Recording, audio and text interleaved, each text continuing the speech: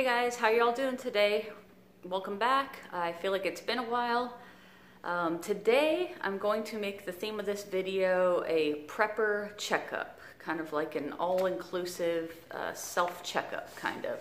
And I had to write this down because I tend to overwhelm myself when I get on the camera and words get difficult to form. I could have a perfect thought all put together and then I get on the camera and I forget everything. So I wrote this down. Forgive me for reading it. Obie's behind me over here being crazy, of course. So here we go, a prepper checkup. So you may have all the stuff it takes to call yourself a prepper. The food stockpile, the water filters, the gas stoves, the candles, self-defense mechanisms, on and on and on. But do you have the mental fortitude, the physical ability, the skills, and the knowledge to do the stuff that really makes you a prepper? And that's what I'm going to talk about today. So one important thing to do as a prepper is to give yourself a checkup every once in a while, the self-checkup. Just like you'd go to the doctor for a yearly exam, look yourself in the mirror, contemplate your mental state, your spiritual state, your physical state, and your financial state, because all of these things will have an effect on your ability to execute your plans as a prepper and to act in a stuff hits the fan situation. As preppers, we all do inventories. We inventory our stockpile, we inventory our candles, we inventory our gasoline, all this stuff. We inventory everything. Make sure to do an inventory on yourself. Identify the areas that you need work on and make a plan to address them and execute it.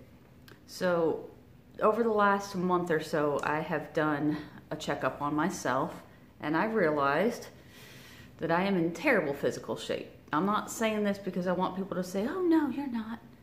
I am. I've been eating terribly. I've not been exercising. It's taken a toll on me and I'm not getting any younger. Maybe 10 years ago I could, eat whatever I want and still feel perfectly fine, but I'm getting older and this lifestyle is not sustainable. So things that I've been noticing lately is that gained weight. It's getting more difficult to do little things like run and chase my dog down the street when he gets out of the garage. Lifting things, just like minor things that normal human beings should be able to do. I just don't feel comfortable with myself right now. I have less energy and I feel tired all the time. I was chalking it up to the fact that I work a lot, but really I know that it has a lot to do with my diet. So I told myself I have to do something. 2020 was a crazy year and a lot of people gained weight. Mostly because of lockdowns, eating poorly, because of stress and anxiety. Some people picked up drinking habits and bad habits, not getting outdoors as much, not doing your normal exercises, not going to the gym. But I'm not going to make excuses and blame all this on 2020. It was my decision, my choice. As a prepper, you need to be healthy. You need to be able to do the physical things. I want to start a garden, so I need to be able to tend to my garden. I need to be able to carry a bug out bag. I have a bug out bag, I can carry it, but I haven't, walked miles and miles with it, so I don't know, it's heavy. You need to be able to cut firewood, build shelter, say we're out and about and my son gets injured or something and I need to be able to carry him. He's like almost 90 pounds. I need to be able to at least put him on my back and walk in case he were to get injured. I don't have anyone else to depend on, it's me. So I need to be able to do the things. Being in good health and good physical shape is also good for your mental health, which is very important as a prepper. And your diet has a huge effect on your mental health and your happiness. You need your mind to be sharp, be able to problem solve, adapt, and overcome situations that life may throw at you. That is like a #1 key thing for a prepper. Anyway, long story short, yesterday I decided that I was going to address this issue. So I made up my Walmart shopping cart for my Walmart pickup and I filled it with all the groceries I would need to start my keto diet. I've done keto very successfully before And so I'm going to do that again just to get myself feeling better. And maybe, you know, after I lose some weight or whatever, I'm not going to keep on that diet, but do want to cut out on the carbs. Anyway, I'm going to make some changes. After I made my little shopping list, my Walmart list, I sat down and I was like, okay, I'm going to watch some preparedness now, actually. And I settled in, and the video that he put on last night was called Health is Key. So to me, that was like a sign that I was on the right track, and maybe other people are feeling the same thing. It's time to get healthy and address some of the other issues that are going to be paramount in stuff hits the fan situation. Not only having the stuff, but being able to use the stuff and do the stuff. So stay tuned for my little haul that I did today, and thank you guys for watching my long spiel. Okay guys, so this is what I got today. I'm calling this my keto haul. I know keto is one of those things that people are like, oh, it's a fad diet and all this, but I've done it before, actually in 2019 for about 8 or 9 months, and I have never felt better in my life, honestly. So in my mission to get healthier and just feel better all around, I'm going to go ahead and do it again. So this is my keto haul, not a traditional prepper haul, but being healthy is part of prepping. So I'm going to go down the line and show you what I got, starting from these. These are Joseph's pita bread. It's oat bran, whole wheat. I think there's flax in there too. I can't remember. But these things, yeah, you're not supposed to do bread on keto, but I found that I can do these little tiny pitas along, you know, if I'm having a good day and my carbs are low. They only have 6 net carbs, net grams of carbs per pita. And I can do like half a pita and stuff it with some chicken salad or something.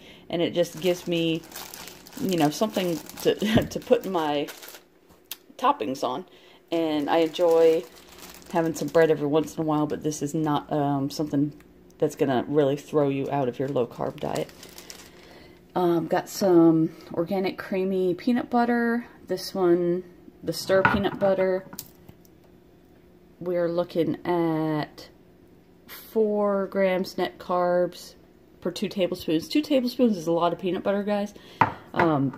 Sometimes for a snack at night, I'll just get some peanut butter, probably even 1 tablespoon, and I'll put it on some of this pita bread, and it tastes good. And I also make fat bombs out of the peanut butter. Got me some Rouse marinara. Rouse is pricey, but the lowest carb pasta sauce, marinara sauce there is.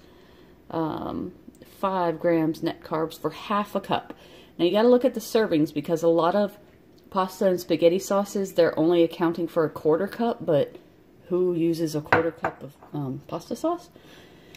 So I'm going to be using this for a couple different things. I make these little pizzas out of this pita bread.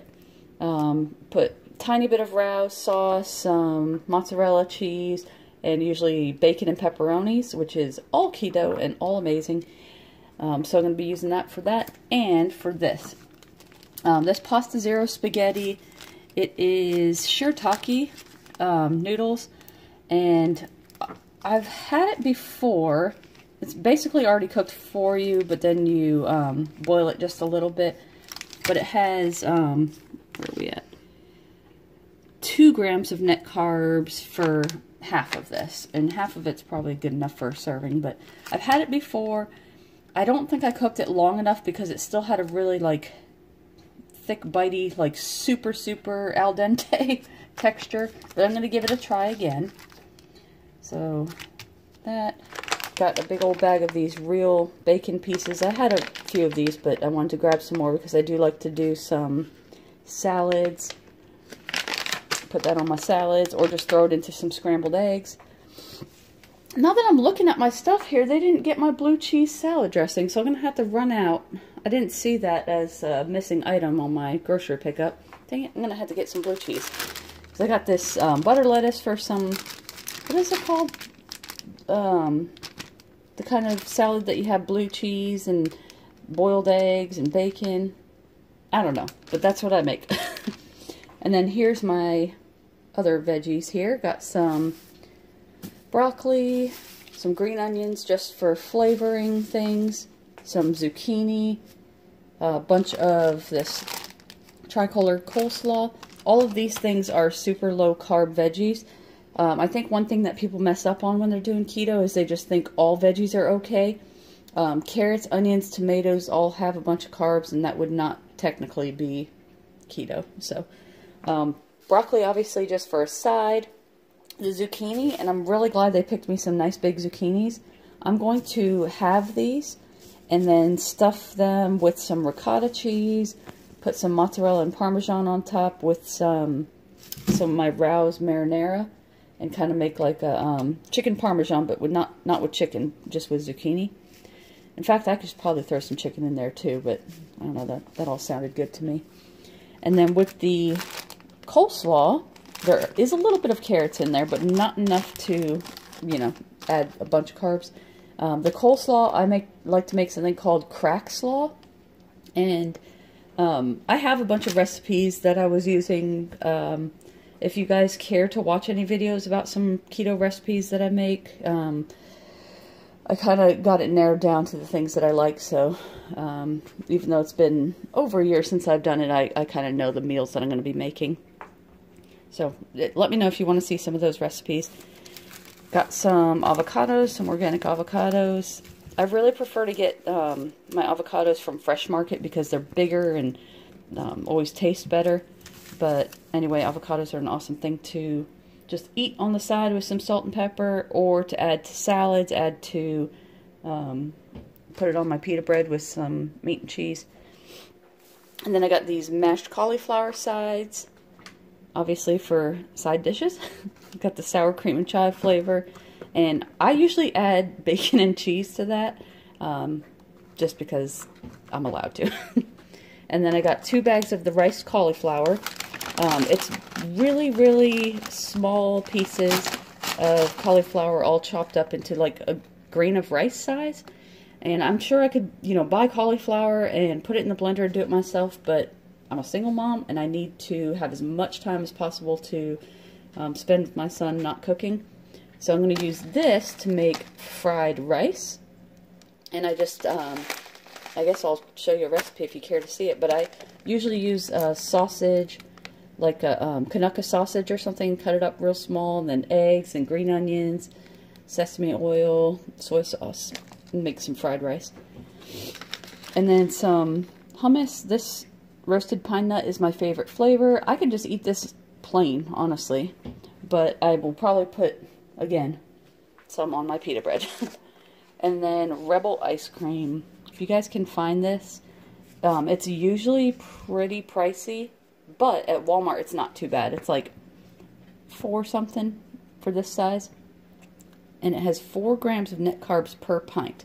They do use sugar alcohols, which is how they get some of the, or take away some of the carbs.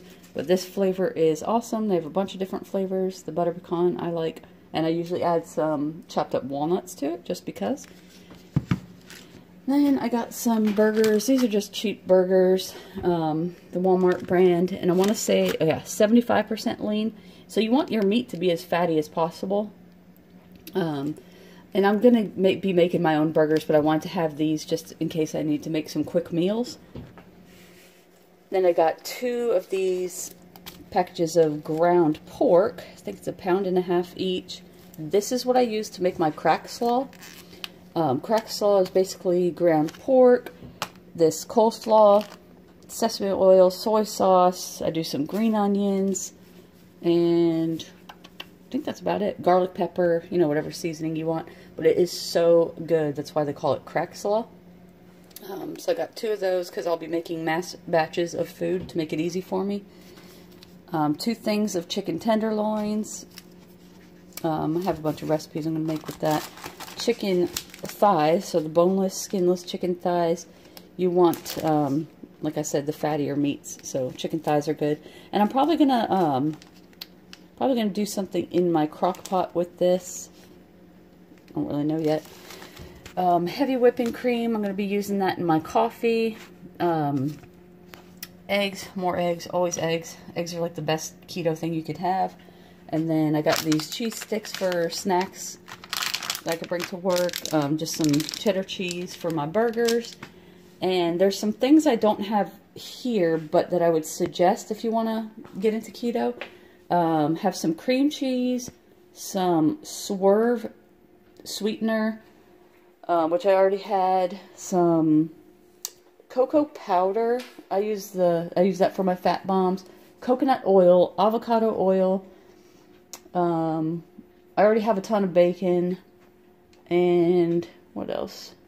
Macadamia nuts. They ran out of macadamia nuts. I did see that. I had it in my shopping cart for the Walmart pickup. And then like halfway through my shopping, they ran out of them. So I'm going to go probably to BJ's and grab some more macadamia nuts because those are good to snack on. Other nuts like walnuts and almonds are good. Cashews, although I like them, they are higher carb because technically cashews are a fruit, not a nut. So anyway, guys, this is just my keto haul to get me back healthy. I need to lose some weight because I feel like garbage. And I'm going to do a little Dollar Tree haul after this. Or at least I'm going to go check out the Dollar Tree to see if I can add anything to my preps. But I'll see you guys in a few. Okay, so I was able to grab some things from the Dollar Tree. The first things I wanted to grab specifically are light sources. I grabbed 3 more of these candles. These are the scentless, no color, no smell, anything like that, candles. I have quite a few of these, but you can never have too many candles. And the reason I wanted to do this is because of everything that's going on in Texas right now. I'm in the South, Florida particularly, and we do not plan for inclement weather. Basically, if there's a hurricane is the only time you're thinking about the weather. Never gets cold enough to have to worry about that, really. It's about 35 degrees right now, which is pretty darn cold for us. But everything that was going on in Texas with the situation with the grid failure, I wanted to make sure, just in case, to have some extra light sources. I still need to be able to find a gas heater. I have not been able to find a gas space heater anywhere. But, so some candles. I grabbed these solar stake lights. I thought they were kind of cute. They have the silver tops. These things, I do plan on putting in along my walk, going up to my front door, but you can take this, can't do it with one hand, but you can twist that part off. After it's, been in the light and stored up some solar power, you can take this off, just the top, and stick it in like a mason jar, and it puts off some pretty good light. So these are indoor lights, if you don't have flashlights, which every prepper should have. But yeah, grabbed 5 of those. A bunch more of these treats for my dog at the Dollar Tree. I always grab these. Can never have too many doggy treats. Gotta think about your pets and your children when you go out prepping, guys. Cotton swabs have nothing to do with prepping. I was just running low. Shoelaces. My son did something to mess up his shoelaces, and so I needed to grab just a single pair. But there were 6 for $1. And I thought, he's probably going to mess them up again. It can never hurt to have extra shoelaces. And there's quite a few things you can do with shoelaces. Basically, it's rope. And yeah, can't hurt to have some extras around. And I've been into stockpiling like fix-it type items. Bunch of tape, glues, that kind of thing to repair items. So I got some clear packing tape. I have duct tape and all that other stuff. Some super glue fix all adhesive. And just looking at this, I hate to say this, but it reminds me of that girl that used the Gorilla Glue as hairspray. That's a sad, sad day. I'm sorry that that happened to her, but it wasn't a smart move. Some electrical tape. This stuff is awesome because it's flexible and sticks really, really well. So I got some fixer type items. I grabbed some coffee. These are vacuum packed like bricks of coffee, and it says best by 10 of 2022. In this packaging, I guarantee it'll last a lot longer than that. And I thought, even if this isn't the coffee I prefer to drink, coffee is an amazing barter item. People who are used to having coffee every day, if for some reason they can't get the coffee, they will go nuts. I could probably trade this thing of coffee to a coffee addict for quite a bit of goods. Then over here, got some other things. Grabbed some more of these. These are powdered, what is it? Powdered chicken bouillon, which I like because the little cubes, can't speak, cubes of bouillon are kind of hard to dissolve in water, and these are just super easy. They have like a 4 or 5 year shelf life, and there's a bunch of them in there for chicken broth. And then spices. I'm trying to load up on spices and seasonings because one, they'll last forever. Two, these are going to be invaluable in a grid down or stuff hits the fan situation. Just to spice up and season all my long-term food storage type things. And also good to, you know, barter or to have if anyone else in your neighborhood needs it.